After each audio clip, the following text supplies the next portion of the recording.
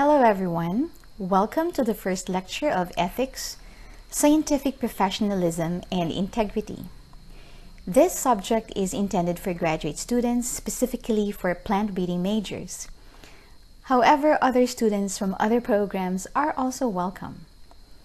My name is Joy Hamago and I am your professor for this course. So let's start. So let's begin with some fundamentals first. These would help lay the foundation of what we will be discussing all throughout the semester. So let's start with the first fundamental concept. Every profession has a set of standards. And this is absolutely true. Whether you do a blue-collar job or a white-collar job or a combination of both, there would always be a set of standards. And these would be very important to define the quality of the work, the quality of the workers, and the quality of the services extended or offered to clienteles or customers. So a set of standards is like a set of criteria, which may also include guidelines and policies, especially if you're talking about an organization. But often guidelines and policies are correlated to how operations are done and how management is being facilitated. But technically, many factors comprise what we call a set of standards for a group of people who work for one particular organization. So this set of standards is often provided by authority or agreed upon by a group of people. So that is the first fundamental concept. The second is that every individual has a set of standards. And this is again true because we all come from different backgrounds. We all have different fields of experiences. We have different systems of knowledge, learning, and influences. And somehow, even our own beliefs. These are factors that contribute to our individualistic set of standards, which influence the way we judge, the way we declare what we like or dislike, the way we make decisions and choices and preferences, and even form the basis of our biases or biases. So we have to really be aware that we have different set of standards, but it is also true that there would be common denominators to our standards, but there would also be a lot of differences. So it's very important to remember these two things. What is very challenging, however, is to assess the substance and basis of our standards and how we practice or live this out or live this out. And there's also a question of how consistent are we when we deal with different kinds of people in different circumstances. Do we use exactly the same set of standards?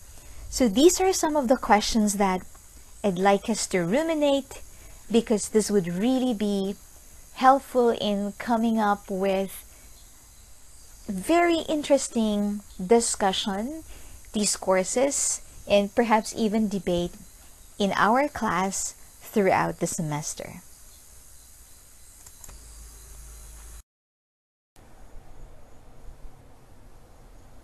To kickstart our discussion, let's look at these 3 pictures I borrowed from the internet.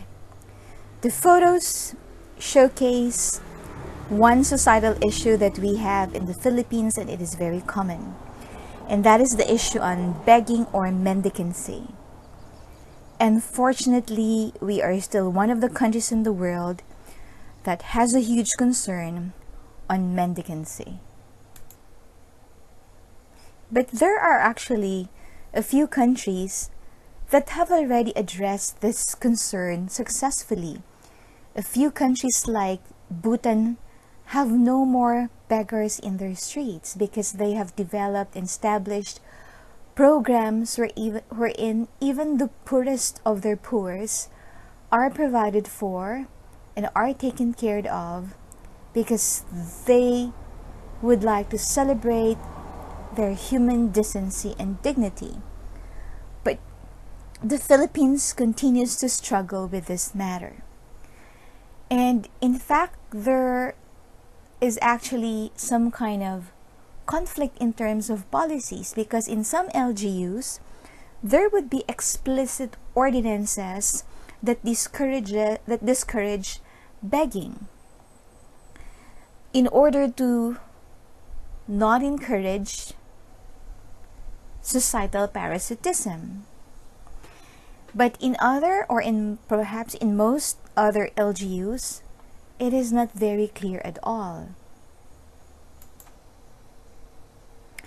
So there's already the conflict on simple standards. It is exactly this point that I have chosen this issue to illustrate that when we talk about ethics or sets of standards, even for ordinary or professional matters, things can be quite complicated. So I can share with you in this lecture my own perspectives and responses when it comes to mendicancy. So when I encounter beggars in our streets, I always have a conflict of responses. So if I deal with old beggars, my immediate response is always to give. But a rational part of my brain would often caution me, because I have had previous experiences of beggars, old beggars, who actually are professional beggars and have this uncanny ability to look you in the eye and make you feel so guilty when you don't give or when you just give very little. It is a conflict of response for me because I often would remember my grandparents, although they are already gone, bless their soul, but I could never imagine my grandparents begging for food or money. And personally, I have this fast forward vision of myself that when I become old and gray and frail and weak, I would never want to be begging for food or money, and that's why my immediate response is to give.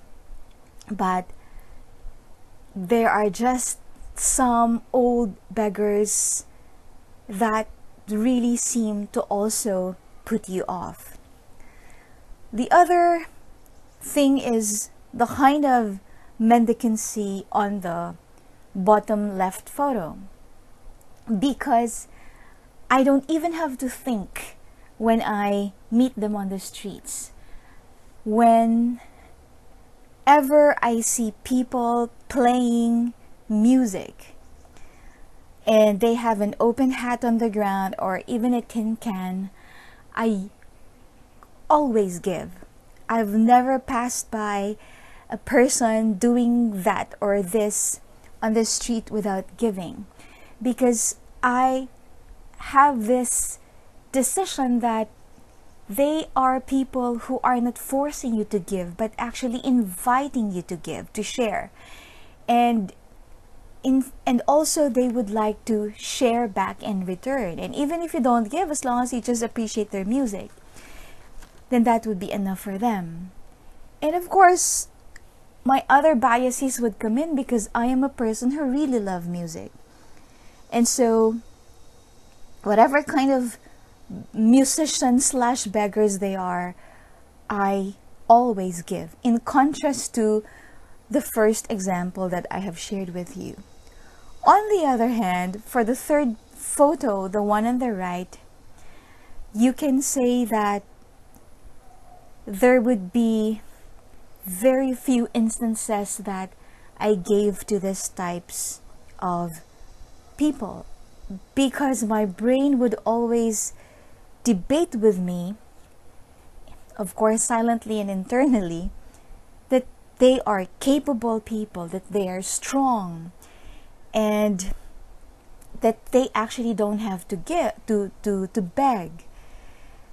I'm sure that they have other reasons for doing what they do, but that's how my brain works. And whenever I give to them, it would not be as much as what I would give to either an old person or to a plain or musician beggar. So for this alone, definitely it's very, very complicated.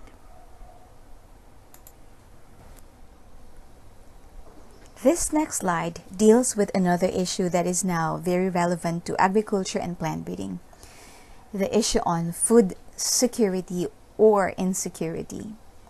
So my apologies if the left photo is making you very uncomfortable, but that was actually the reality of India way back in 1943 and 1944. India was one of those countries that was hit hardest by a famine, and famine still happens in some parts of the world. But the photo of a boy and a dog on the ground close to death is something that no one of us, I believe, would ever want to see or experience in our lifetime. The word heartbreaking doesn't even describe it enough. And this picture actually makes me, or perhaps even you and many other people, question the entire systems of governments, the entire humanity for the values that we have, and the entire universe for so much unfairness happening. In contrast, the right photo would show us an abundance of food, vegetables, fruits, breads, and what else. But Rob Greenfield, the man in the photo, is actually trying to educate people about a very ethical issue that is happening in his own country. He is an American, and he has proven through the years how much food is being wasted in his own country. So there's the issue on food wastage. I am not saying that poor countries do not waste food. There is also food wastage in poor countries, but not as much as what is happening in the US and other developed countries, as what he is trying to emphasize and to show. Because it really is making you question why waste when other people are hungry. In the US, they have beggars too. They have beggars in the streets. They have people who are homeless. But they also have some kind of a system that would assist homeless people and unemployed people. But this extreme food wastage in America is something that is so questionable and makes you wonder if people and consumers and business people would understand the hard work and the resources that are being utilized when these kinds of crops and foods are being grown or prepared. And that is why he is really trying to make as many people as he could to be aware of this very unethical issue. He has a signboard on his on the picture that says it is one of his hashtags. It says #donate not dump. These foods are being dumped in the dumpsters. That's why it's called. By the way, dumpster diving is when you go to big trash bins. Have I said that already? When you go to big trash bins, usually parked behind big restaurants and big grocery stores, and pull out all these good stuff. Okay? And for just 2 days of dumpster diving, that is the harvest that Rob Greenfield was able to gather. And that's a lot if those are just really thrown away into the trash bin. And you think of maybe even you. I think most people in the developing countries, there's no one who has not experienced hunger. And yeah, that's why this issue really hits close to home.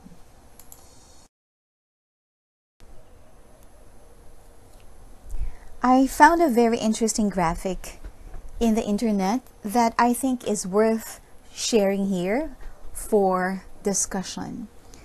You can see a post with 4 directions. So, respect, integrity, honesty are all very important components in the discussion on ethics. But I wonder, why was it depicted as a crossroad? Why should it be a crossroad in the first place?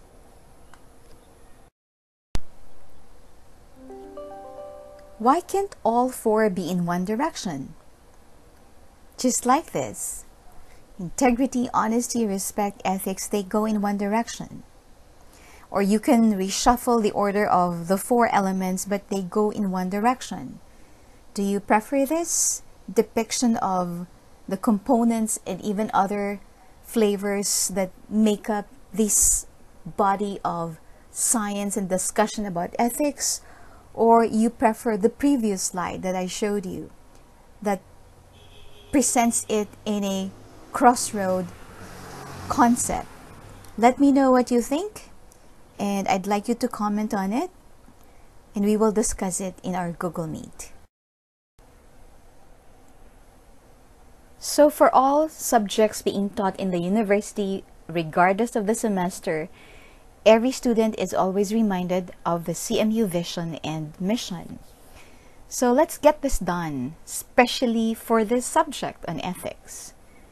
The university's vision is to be a leading ASEAN university actively committed to the total development of people for a globally sustainable environment and humane society. Total development of people is underscored because remember that your curricular programs put an emphasis on competence. And I hope that when we think of competence, it is competence in 3 very major areas. Competence in knowledge, competence in skills, and competence in values. And the discussion on ethics would actually center on values, but would also involve how much knowledge we know and how much skills we have. All right. For the mission of CMU, it is to advance the frontiers of knowledge through internationalization of education and equitable access to quality education, research, extension, and production for economic prosperity, moral integrity, social and cultural sensitivity, and environmental consciousness. So what is underscored in the mission is moral integrity, which is a very important discussion when we talk about ethics. So let's be reminded of the core values of the university. It is very easy to remember the core values of the university because these are just represented as acrostics. So C is for commitment to excellence. M is moral integrity, as what was emphasized in the mission. And U is unity in diversity. So when we say core values, these are supposed to be the foundation of anyone who is in CMU, whether you are a student, whether you are an employee, and even when you are an alumnus or an alumna. Still, the core values of the university are hoped to be still solid and intact in each one of you or us. But these are very abstract statements or phrases. And to really define these core values, it is really best to have details on how to achieve this commitment and how to practice this excellence and integrity, moral integrity, and unity in diversity. And when everything is clear, then yeah, we have a guideline, we have a procedure, we have what we call a reference volume to go to, so that we could live out and practice our core values every day. So I mentioned the word competence in the previous slide, and to understand it further, let's try to define it. From Merriam-Webster's dictionary, they defined it as the quality or state of having sufficient knowledge, judgment, skill, or strength. Having those things, then you can be called very competent or competent. Other terms, other words equivalent or related to competence would be to have the authority, the ability, the capability, the capacity to do what is expected of you, to do what is expected of us. That is competence. But is competence fully equivalent to being ethical? Again, another question that we will go through, hopefully in a very dynamic discussion in the next few meetings.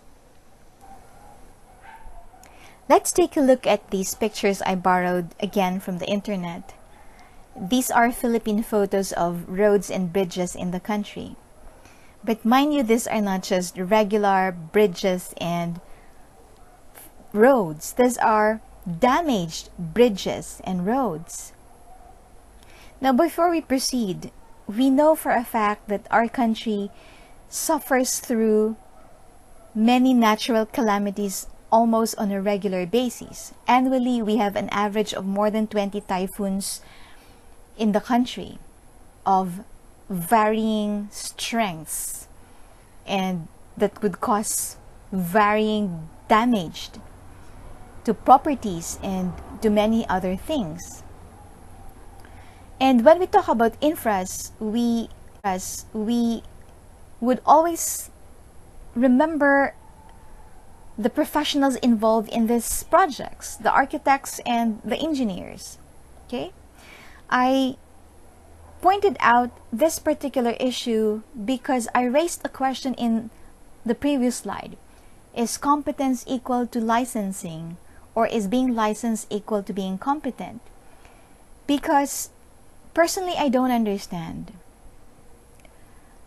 Before architects and engineers can practice their profession, they have been declared and certified competent by their own schools from where they graduated. And after graduation, they worked so hard on their board exams in order to get that much coveted pieces of plastics, which are called licenses, so that they could practice their profession. And to practice their profession, they usually have to bid for projects like this. So bridges and roads and other public infrastructures are government projects. And just like what we learn in research, when we make our proposals, we have to put all relevant information and knowledge that we have in the proposal. So we know what our country is when it comes to calamities. And so when we prepare the details, the budget, all those things are put into consideration. And after projects like this are done, they again get to be approved for the quality of the output and for having met the minimum standards. So there are architects and engineers involved, and there are people involved who approve all these things. And yet you wonder, why do we have infrastructures like this, whose quality is very questionable? I pulled out this particular example again to illustrate that when we talk about ethics, it is really not a simple thing to just consider. That's the reason why we have this additional subject as a requirement. It's not even an elective subject. It is a compulsory required subject for plant breeding majors like you. Because we may not be dealing with physical infrastructures, but we will be dealing with projects and developmental projects that are intended for people and for communities. And as much as possible, we need to have everything that we need in order to do our job the best we can. So when we talk about ethics, okay, it's really a mind-blowing area of discussion and consideration. Okay? At the individual level, we need to always assess and review regularly our principles, our honesty, our sense of right and wrong, our sense of fairness, our understanding of what is responsibility, our conscience, our choices, our morality, our integrity, how we value things, and most importantly, what is our understanding of the word honor. Yeah, so these are a lot of things to ponder when we talk about ethics. And that is why this subject is really exciting and also very necessary. So going back to this question, is being licensed being competent? I think by now we have more clarity in our thought on the answer to this question. And that's exactly one of the rationale for having this subject. So this is a compulsory subject. It means it's a required subject for plant breeding majors like you. This is not an elective subject. It is because we believe that at every level of education, we need to be enriched further in the subject and discussion of ethics, because apparently ethics is not a very simple matter and a simple concern. So just to add more details to this, I've already illustrated earlier about substandard roads, bridges, buildings, and other infrastructures. And that is, of course, the challenge for the professionals in the engineering, architecture, and other relevant disciplines. On our part, we have these issues on chemical advertisements in crop fields along the highway. Some chemical companies would pay farmers to put up their placards or their signages, even if actually those farmers are not using those chemicals, just because the crops are really growing and are the best looking crops ever for that particular season. There are stories of selling inputs not suitable to farmers' needs, especially the less educated farmers, so shortchanging them in exchange for commission and profit.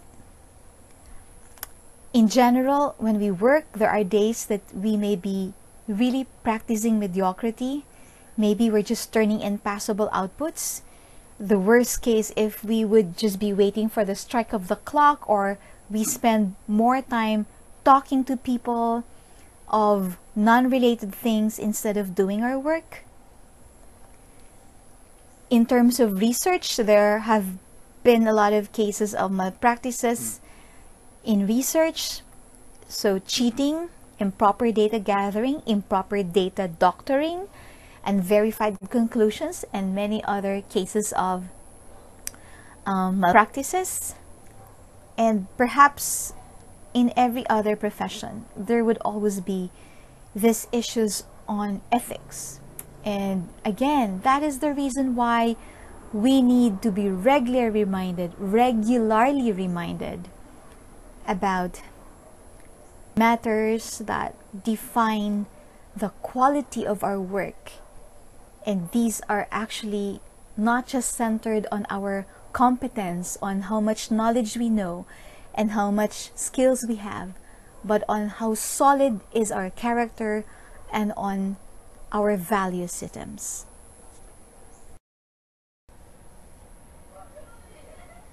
Indeed, the answer to this question is really sad. Not all licensed professionals are competent and also not ethical. The College of Agriculture is a center of excellence in agriculture education. We have this distinction or recognition from the Commission on Higher Education, or CHED, for a long time. In fact, we were the earliest college to be given this recognition. Although the College of Forestry and Environmental Science and the College of Veterinary Medicine, as well as the Department of Biology, are also recognized as centers of excellence for particular degree programs that they also offer. So it's a big honor for the university, and practically every college and every department in the university aims to achieve that level of quality. So what is really excellence? I have to go back to the trustworthy Merriam-Webster's dictionary to find out other words that define excellence.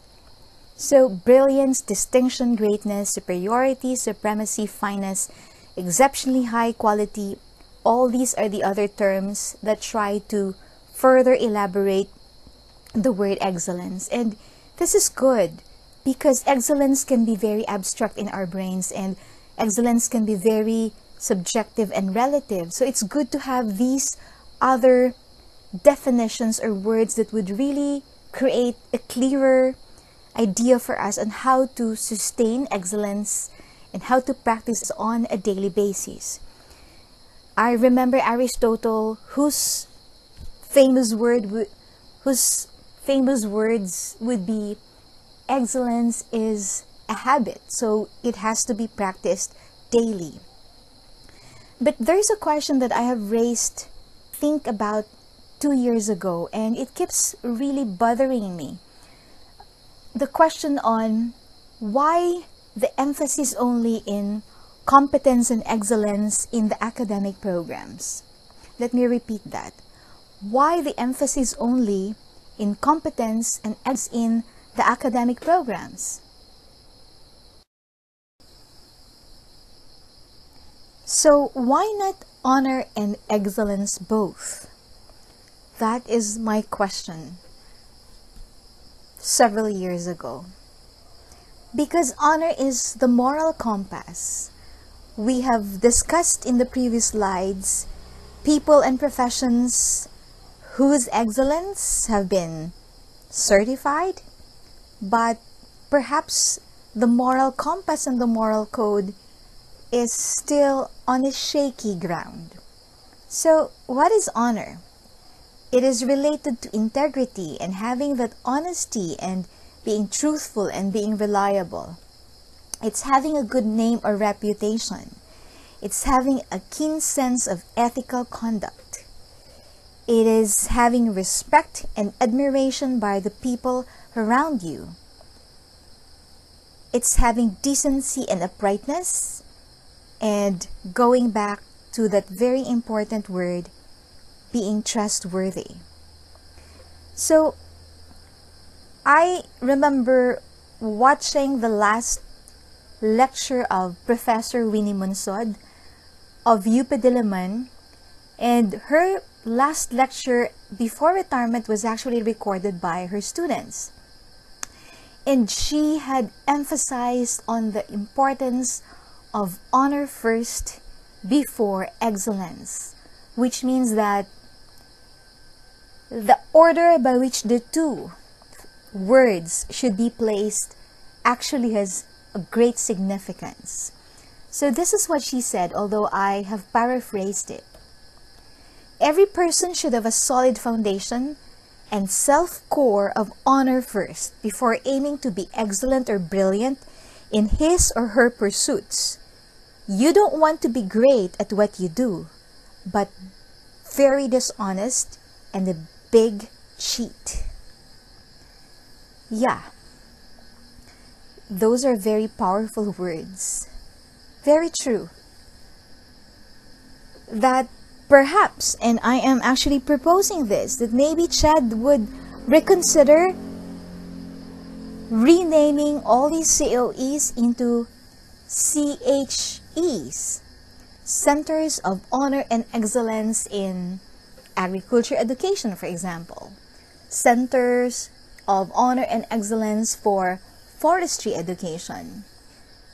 Because exactly, if we focus only on capability and skills and competency, exactly, many people can be very competent. They have the knowledge, they have the skills, but they don't necessarily have the right values or the moral compass. So put the honor first before excellence. Again, I'd like to read what I have paraphrased from Professor Winnie Monsod. Every person should have a solid foundation and self-core of honor first, before aiming to be excellent or brilliant in his/her pursuits. You don't want to be great at what you do, but very dishonest and a big cheat. So going back to the College of Agriculture, it would be nice that soon or sooner we would be recognized as the Center of Honor and Excellence in Agriculture Education. That sounds definitely better. And that is also something that is really good to look forward to. So after all those previous slides, we finally come to the definition, to the formal definition of ethics. And this is the simplest definition that I have chosen for the class. So ethics is a code or set of standards of conduct or social norms that prescribes behavior, the sense of right and wrong, and our total package of this entire set or code is contributed from many different sources, from our homes, from schools, from churches, from friends, from books, from movies that we watch, from all the other influences and experiences that we have gone through. And altogether, these would form our ethics.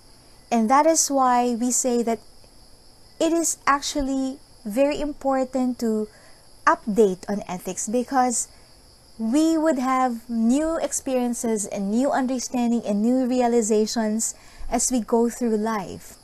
And if we are just having the right mindset, then yeah, we would really be enriched and we would become better adept at setting our standards of conduct. So just to put us on the same page on the other terms on our subject title, let's just have a reminder of this definition. So scientific is unbiased, logical, systematic, and methodical. Professionalism is the consistency of the quality of work. That is from Mr. Tiger or Tigger, regardless of the challenges in the workplace, personal concerns, etc. And integrity, of course, is related to honesty, uprightness, and honor. So all these four terms combined in our course title, which is Ethics, Scientific Professionalism, and Integrity, what we will be discussing this semester is indeed a very tall order, but also very challenging and very useful. And I'd like to remind everyone that we are all whips. We are all work in progress. And because that is exactly the truth, then we should keep trying to get better. There's something scary when we also talk about ethics, and that is the issue of individualism or individualistic ethics. What does that mean? It means having the concept of right or wrong, good or bad, virtue or vice, based only on the person's judgment. I'll give you a few seconds to digest that. Based only on the person's judgment, what could be right for me is wrong for you, and vice versa. And there are a lot of funny stories and examples to illustrate this concept.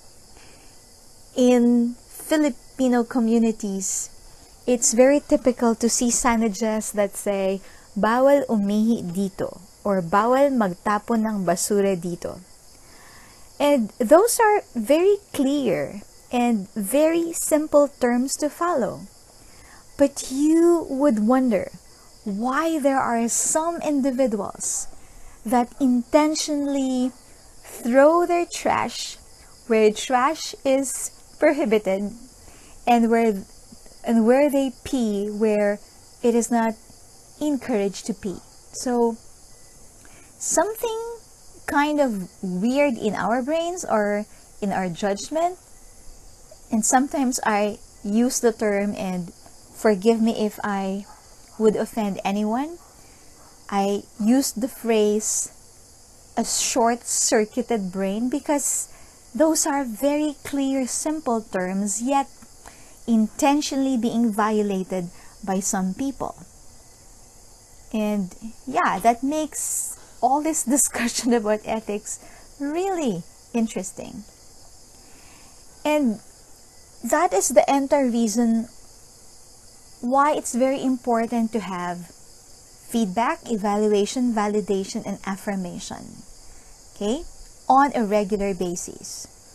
Because there could be a lot of other factors that come into play when we make decisions that would require our moral code, our assessment of our moral standards. Accordingly, the simplest test of our ethics is what we do when no one is around. And the guiding question for all of us is that, will we still do the right thing? Yeah, exactly. So for example, on the issue of washing our faces, we have been told that it is appropriate to wash our face before we go to bed. But I don't think that that is an ethical issue. It becomes an ethical issue, however, when you claim to always wash your face before you go to bed, when there are nights that you don't. Okay? Because now it's a matter of honesty and truthfulness. And many of the things that we actually learned about ethics had been taught to us early in primary school. That honesty is the best policy, and that cleanliness is next to godliness. But in this case, I don't think it's literal cleanliness. I think it is cleanliness of our conscience is really next to godliness. So let me end our lecture by showing you the final slide.